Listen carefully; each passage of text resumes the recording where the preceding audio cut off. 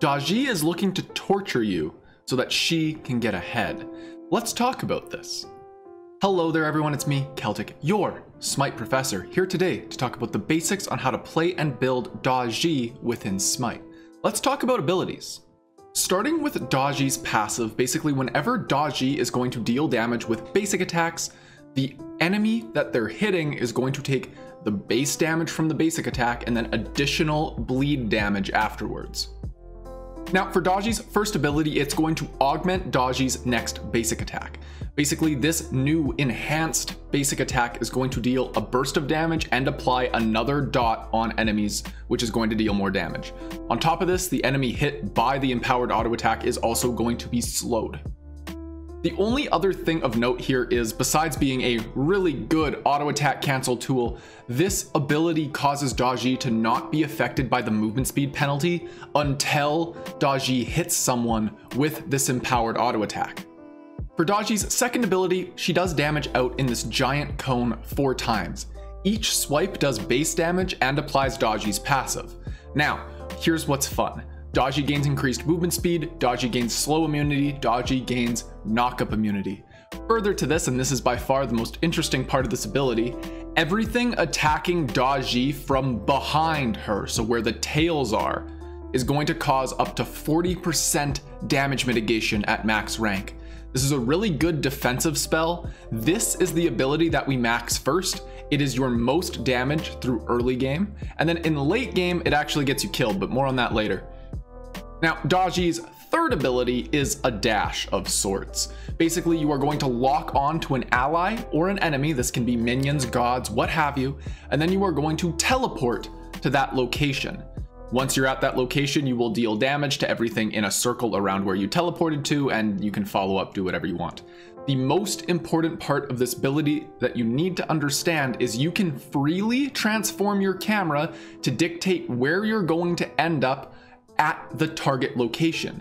If you start channeling this ability and then do a quick 180 on your mouse or your sticks, whatever you're using, you are going to end up in a different spot than if you simply just cast this ability.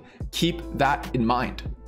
Now for Daji's ult, we have another beads burning ultimate. Daji is going to go up on this magical little totem pole and throw out 3 different circle attacks. Enemies that are caught in the circles are going to be chained to the totem pole. When Daji cancels this ability, or after the 3rd shot is fired, she's then going to have the option to jump down. As she jumps down, enemies that are chained are pulled to the totem, where they are then going to be stunned and take damage.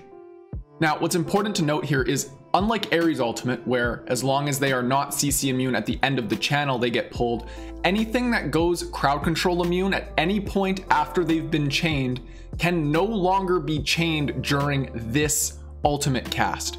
You cannot wait out the beads and then rechain them. That's not how the ability works. So now that we get the basics on how to play Daji, here's the basics on how to build Daji. She likes power, she likes cooldown reduction. This is something that does that. Now, here's your role as Daji.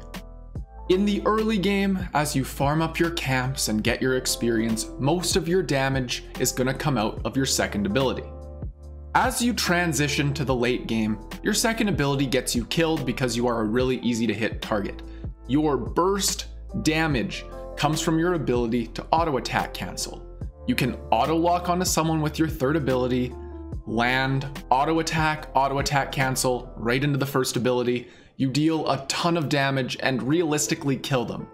After that combo, however, you are what we call a sitting duck, and you're going to want to hit your 4 key in order to get up on the totem pole, where you can then look to pull people in, finish a kill, whatever the hell you need to do. Just make sure you get up in the air so that they don't kill you. Now, the couple other notes I have here are all related to the ultimate again.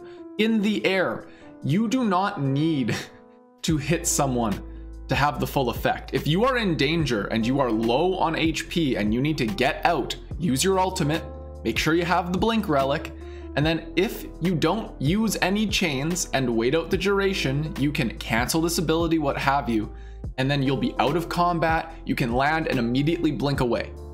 The other note I have about the ultimate is you don't need to fire all 3 chains. You know how you can catch people off guard in this game? You do something they don't expect.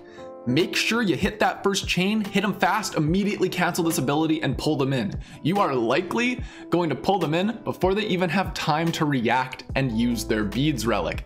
It is really fun, give it a try, and that's really all I can say about the alt.